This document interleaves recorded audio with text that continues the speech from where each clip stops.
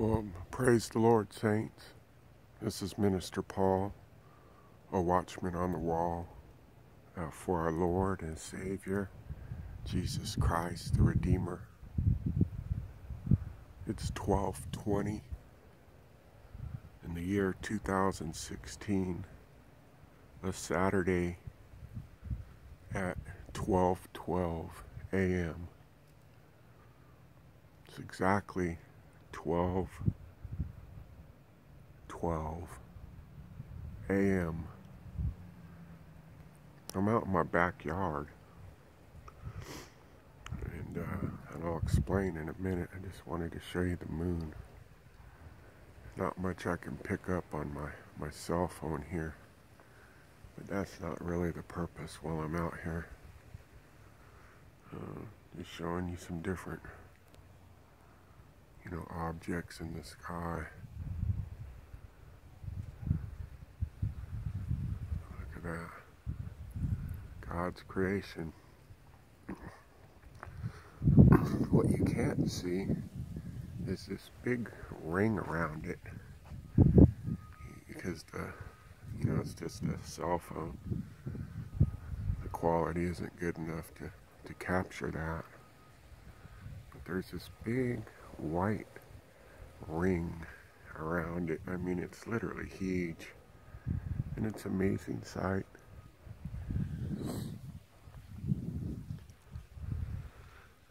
And look in the eastern sky, just kind of cloudy, more cloudy than normal, but I'm out here for a reason. So that's the eastern sky, just pretty cloudy. The northern sky, and over here in the western sky there's like one bright planet or star up there, I'm not sure which.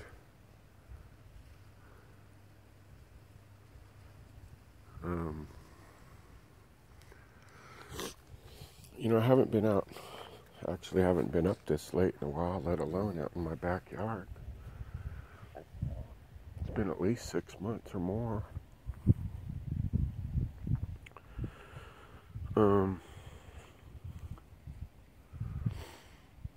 Some amazing events occurred in my life today. And as I tried to explain them to my family and friends, it seems like I couldn't share it enough in enough detail for them to understand it at the level that I understood it. And, it became frustrating. And I think I could have handled looking back on how I kind of just tossed it on certain family members in my life, the events that I'll explain here in a minute. After a lot of prayer, I think I could have handled it a lot differently. The way I explained it and presented it to them. And I'm sure I'm seeing a lot of things in the sky, like lights. The Lord told me to come out here,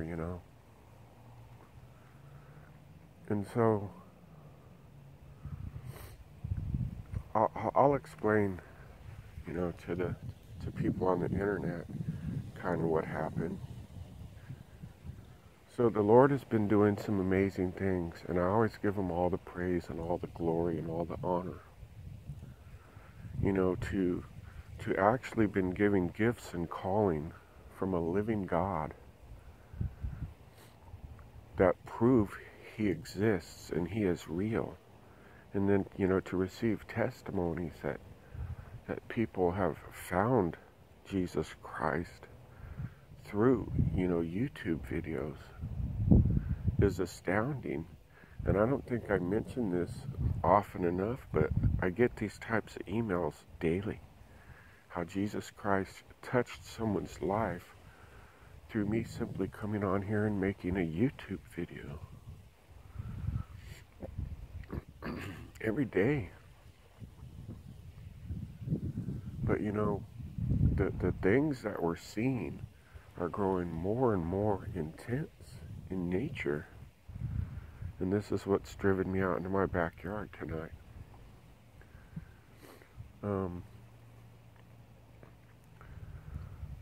We all know, just to bring people up to speed, that, you know, the Lord showed me an exact area in Ankara, Turkey, that would receive destruction.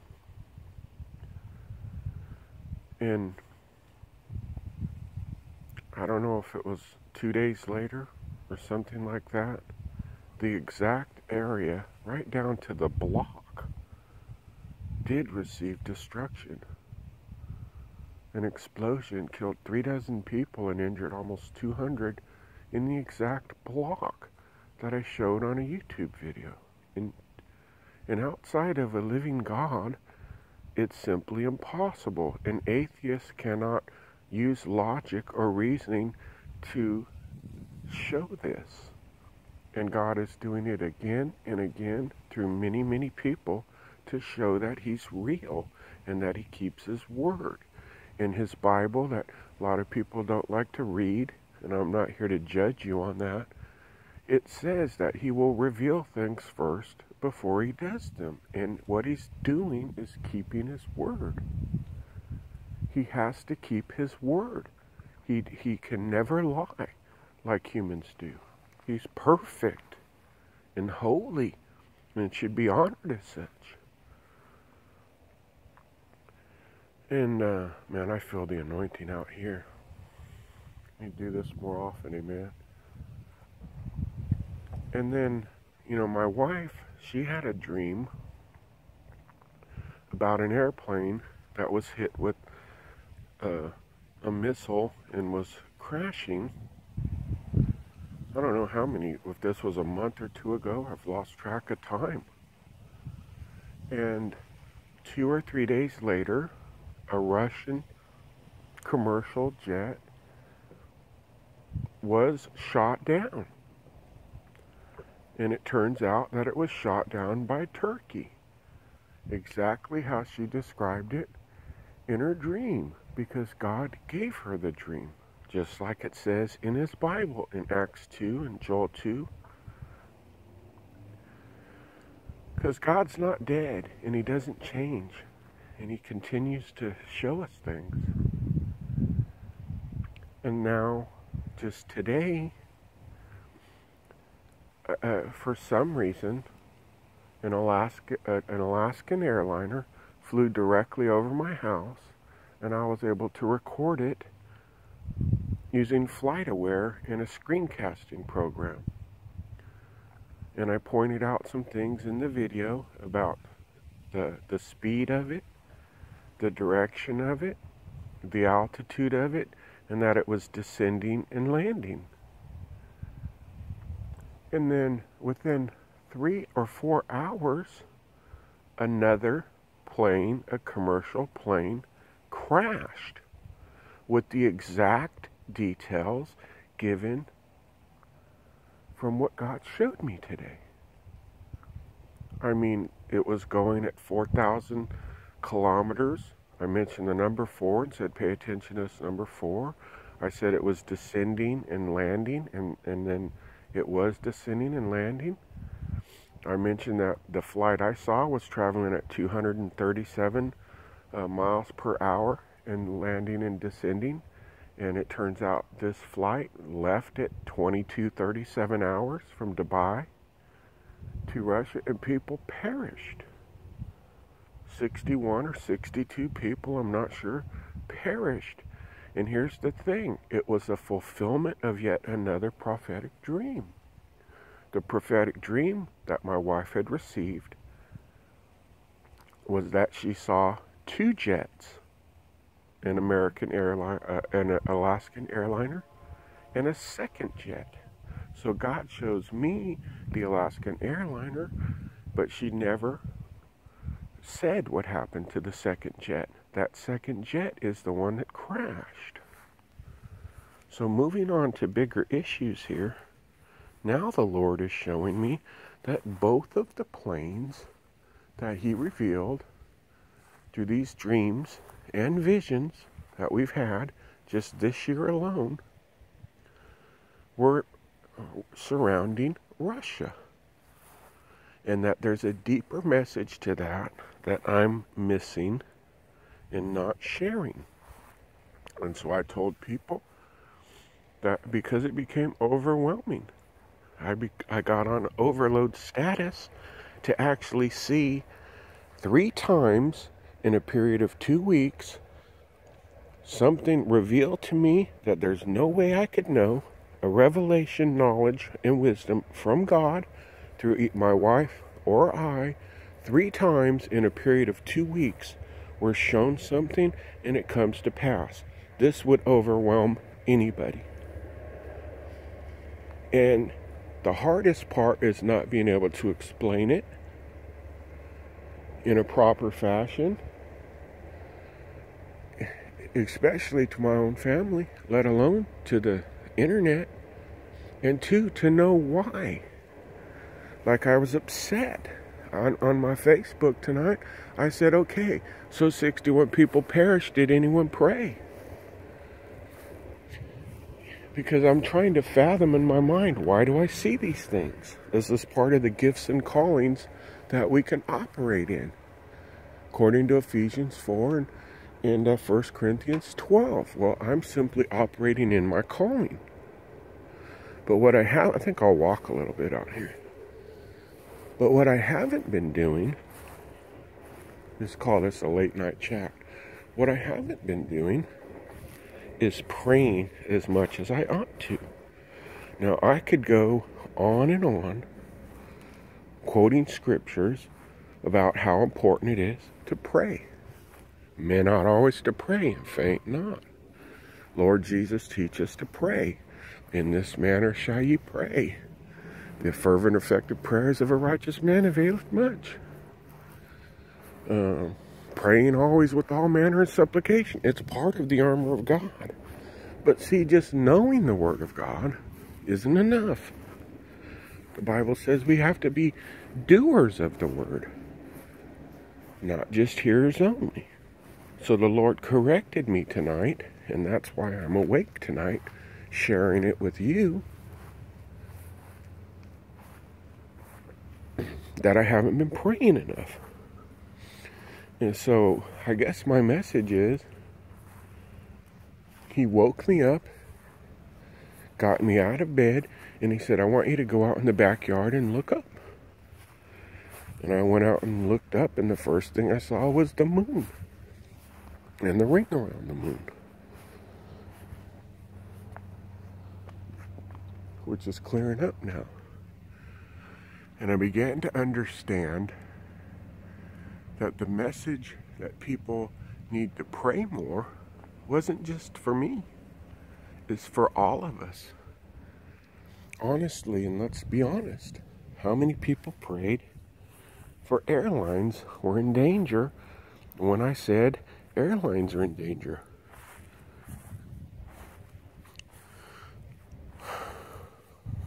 My house, my family failed in the amount of time we could have spent in prayer. How about you? Did you fervently pray that people would be protected while they were in planes? Now, you don't have to answer to me. I'm just being real. I'm out here with the real night chat. But see, God corrects us because he loves us. He doesn't correct us to condemn us. So if he's got me out here in my backyard watching and praying and showing me things about North Korea and Russia and having me read prophecy about the destruction of Babylon and a judgment of America, then we seriously need to come together and pray.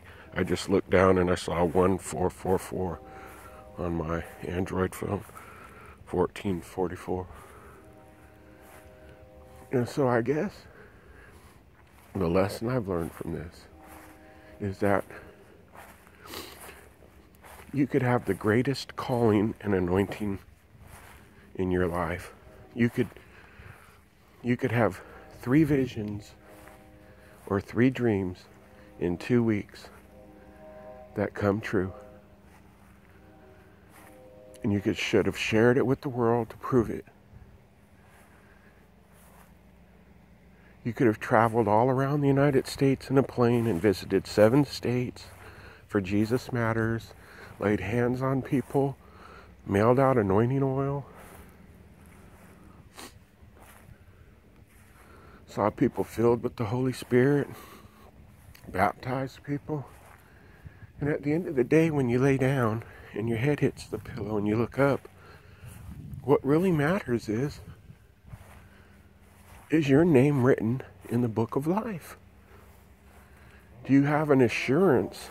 Do you have an assurance in your heart? And this was my prayer tonight.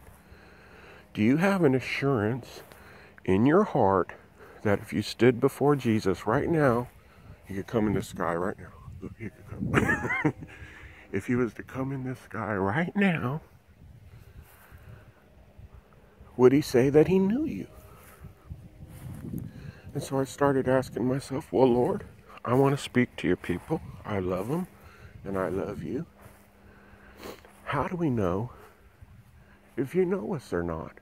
If you're we don't want to be one of those people that say, depart from me, I never knew you. Well, we know when our name is written in the book of life. And that's by faith. We walk by faith and not by sight. And I really feel in my heart that I'm out here tonight for a reason.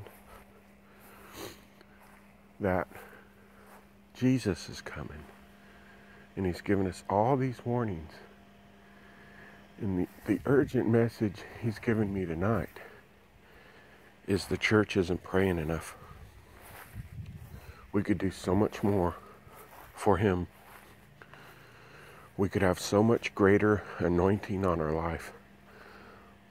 We could understand the gifts and our calling on our life so much more.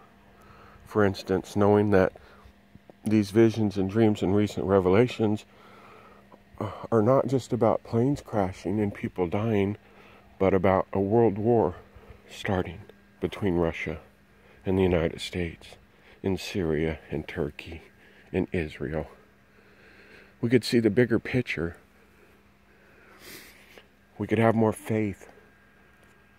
We could have a closer walk with Jesus. And we could all know when we lay down at night that we lived a life pleasing to God.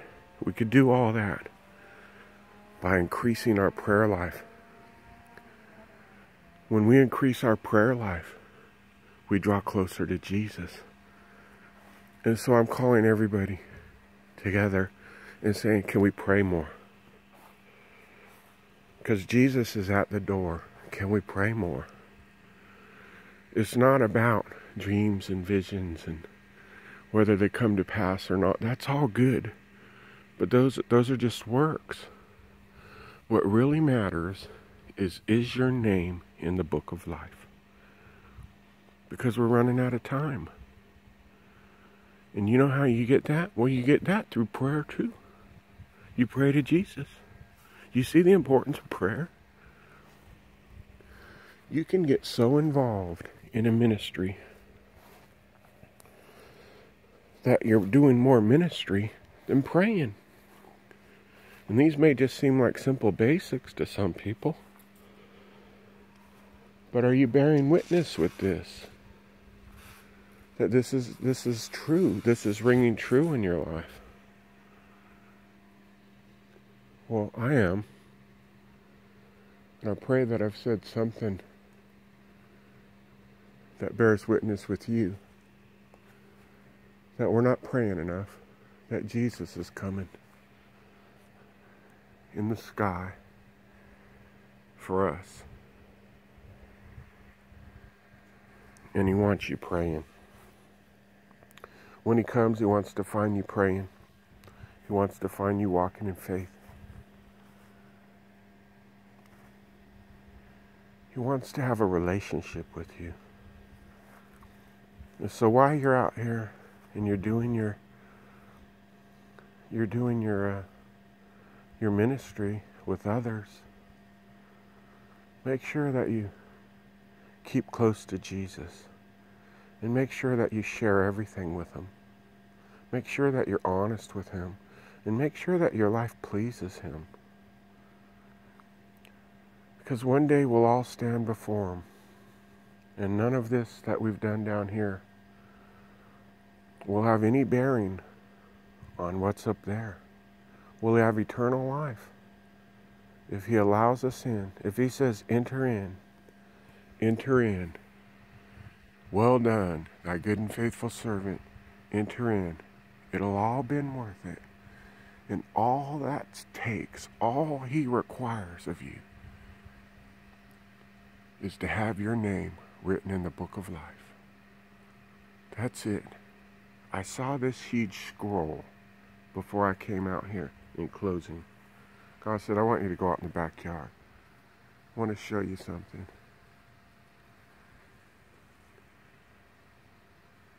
And I saw this big scroll, and it had all these names written in it. Is your name in it? Are you sure? If you're not, it's as simple as a prayer away. I pray this blesses you. I'm not sure when I'll upload this. It won't be tonight. It may not be tomorrow. But I know I said all this for a reason. And so whenever this uploads and you see this, simply pray. Shalom.